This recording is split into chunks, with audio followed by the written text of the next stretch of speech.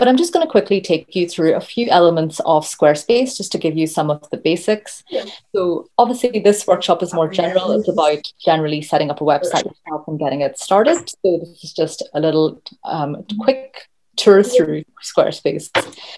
So what you might find initially whenever you're setting up Squarespace is they ask you for what type of website you're setting up. So it could be something like an online store or a portfolio, and maybe in certain areas as well, like food or restaurants, for example, as well, because then they might suggest something that involves menus and specific things that are useful to you as well.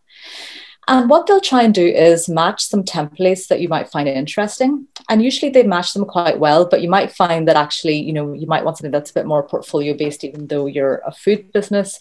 So you can actually go across all of these and explore them a bit further as well. So whenever you first go into Squarespace, what you'll find is a huge menu of different things. And I'm not going to go into all of this just because then it'll be another whole talk on Squarespace.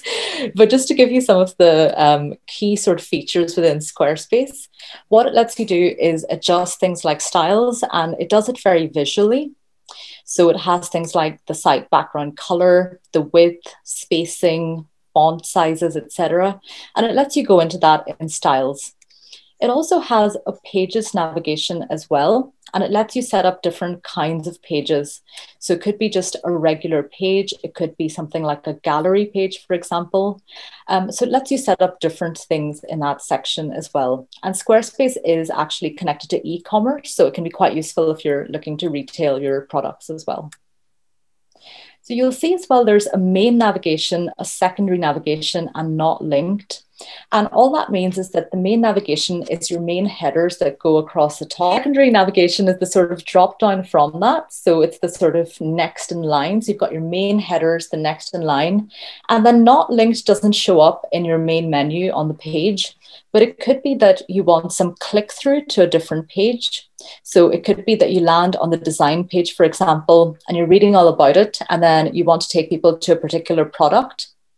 And then having an unlinked page lets you actually connect it to a page on your site, but it doesn't appear immediately whenever you go onto that home page as well.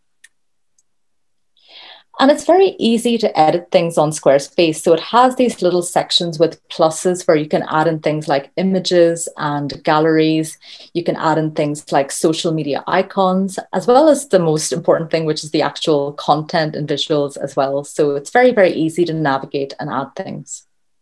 So these are just some examples of things that you can add in. You can add things like call to action, like buttons, which take you to other places or to documents. You can add audio. You can embed different videos into it as well. So it's quite a straightforward, easy to visualize type of site. And you'll find the same with Wix as well. It's quite similar in how it functions as well.